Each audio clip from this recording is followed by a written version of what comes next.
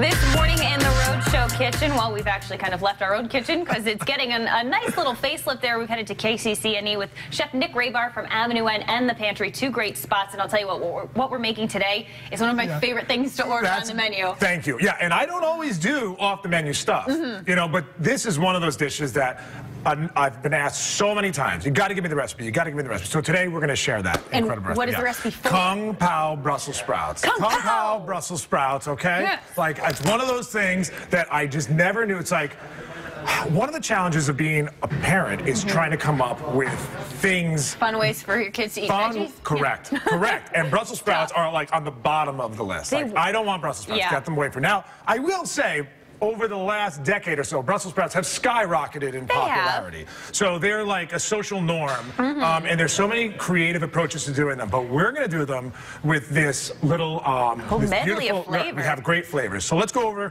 these beautiful flavors. We have sesame oil, we have ginger, we have garlic, we have scallion.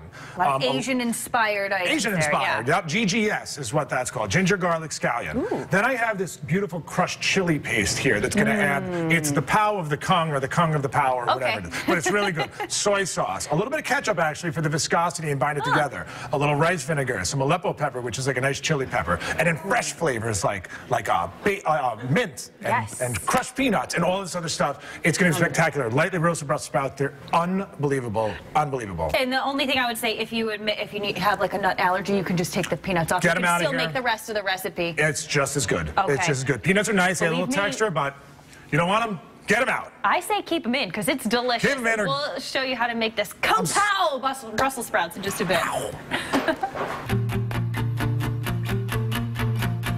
While the Rhode Show kitchen is undergoing a facelift, KCC&E is kind enough to let us use their kitchen. They're this very is kind beautiful, around here. right? Yes, yes. And we got Brussels sprouts. I love Brussels sprouts. All right, so listen, these are like, this is like, you're going to jump for joy with these Brussels sprouts. These are so good. So I have that sesame oil in there. That's very fragrant. Very nutty, adds a lot of complexity, and we're going to start by making our Kung Pao sauce. So some chopped ginger, and then some chopped garlic.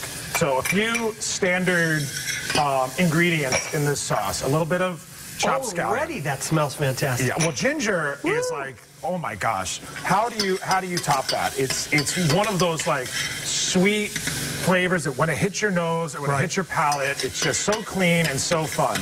And so we're going to let that saute there for just a minute, Will. Okay. And then we're going to get our Brussels sprouts in the oven. So I've got a sheet tray here, little baking tray. No, yeah, I know you slice these up just a little bit. That's it. Do you usually put anything on the pan, or you don't really have to? Nope, I'm going to put a little bit of sesame oil there as well. And then I'm going to put a pinch of kosher salt and just season that up. And then we're going to go into this 500-degree oven. Got it. And that is going to really char them on the outside and get them soft on the inside. Right. So while that's happening, we're going to add to this sauce here. So I've got a little bit of rice vinegar.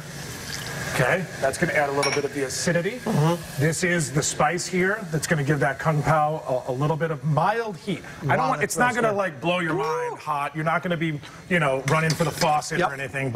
And look at how beautiful that looks already. That looks great. I mean, look at those flavors and those colors and everything just really blending together. So nice. So that's cooking. We're going to hit it with a little bit of soy.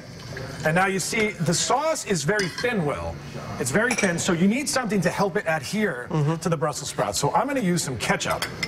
All right, so like a spoonful of ketchup. And that'll thicken it up a little bit? It's going to thicken it up. It's going to give it a little bit of viscosity, and you can see... Already working. Yeah, it's already working. It's working really, really well. Pinch of salt, even though you have soy in there. Okay. A little bit of salt. Now I'm just going to let this simmer. So we'll let that simmer for We're going to let the Kung Pao simmer for just a little bit. It's got to simmer down. And then we're going to come back. We're going to give this a try because it already smells delicious. Back to you.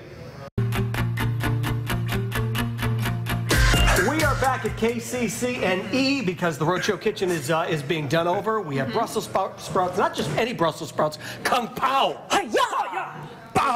Kung Pao Brussels sprouts, and they are yummy. They are yummy, and they are roasting. You can smell. Can you smell that? That's the little crispy ends of these Brussels sprouts sizzling away. Because the oven Look at was them sizzling away. Now that's what you want. so hot, yes, right, Nick? That's because correct. I know sometimes I've tried to make them in the past, and I'm not turning the oven up hot enough, so by the time I get this char, I get mush in the middle. Correct. Correct. Yeah. You want char. That's what you want, and you want high heat, and you want a little bit of texture. You can see that's still very firm in the middle, but not too firm. So it's like Brussels sprouts can be funky. Like they can be like, okay, I've been cooking it for a long time. The outside's very charred, but the inside still has like a little hard flavor to it. I like that little bite to it. Yes, I certainly do not mind it. So let's talk about that char and how positive it is, because if you're looking at it at home, you might be saying, is that a little too crispy? No.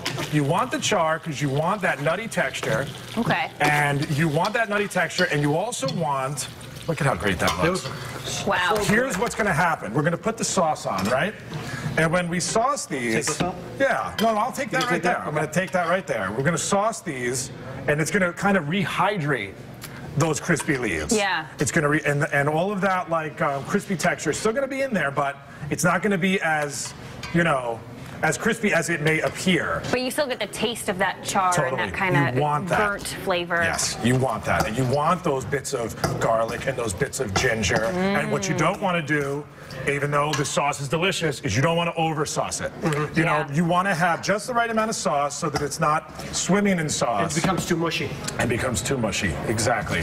Look at how beautiful. Yeah, I mean, it's so, and again, we're not talking about a recipe here that's so complicated and so unapproachable. Right. It's very, very common ingredients.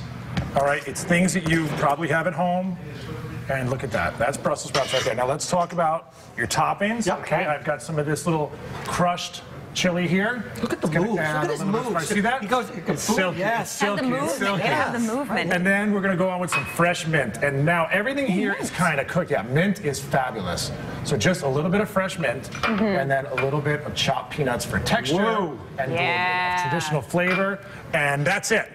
That's it right there, okay? Kung Pao Brussels sprouts are a great, now, this dish right here, okay, is very vegetarian friendly. Yes, okay? good point. You could even go as far as vegan, right? Okay, because we really don't have any, there's no butter, there's no chicken broth, there's no milk, there's no nothing in here. Yeah. So it's roasted with just light oil, so it's lean, Ketchup is about the only thing I would say that's the high sugar. But like you said, you need it to bind. You need it. So and we use it just a little. And for a while, Brussels sprouts would get a bad rap. They had the worst rap. But for now, there's so many different ways you can prepare it, so many different flavors that can be added to it, and I really do love it when it has that crispiness on the outside, that char on the outside. And that's what makes it great. I think the stipulation was these boiled little baby cabbages. Yeah, that stink. Right, that stink. Yeah, they stink. stink. Yeah. Like you're boiling them at home, and your whole house reeks, and you go into your room later, and it's like I'm having flashbacks here, guys. I'm traumatized. Not anymore. No, once not you get anymore. that sauce going, don't they look a-okay? They look delicious. Looks awesome. And like I said, that's one of my favorite things to order off your menu over at Avenue And N. I love taking something like that, something so basic, and transforming it and owning it and making it your own and putting your own positive little spin on it. So it's great. Thank you. As an appetizer, you can go and that's right. something like that. That's right. Yeah, vegetables are very center of the plate now. Right. Yes. This is not. It's not just taking a back seat. It's not a side dish anymore. It's not an accompaniment. It's the star of the dish. And this certainly puts Brussels sprouts front and center. And this is nice because, like you said, if you're looking for something to make at home or even something to accompany other things, it's maybe a new take on having a vegetable on the side. Yeah. It's really good. It makes Kung Pao, and I'm telling you. Yeah. You have a lot of people. You're going to be lining up, Will. You're going to be lining up. I've been lining up, baby. Can't wait to try them, too. All right. Many of you lining up to get the recipe already. Just go online. It's at RhodeShow.com.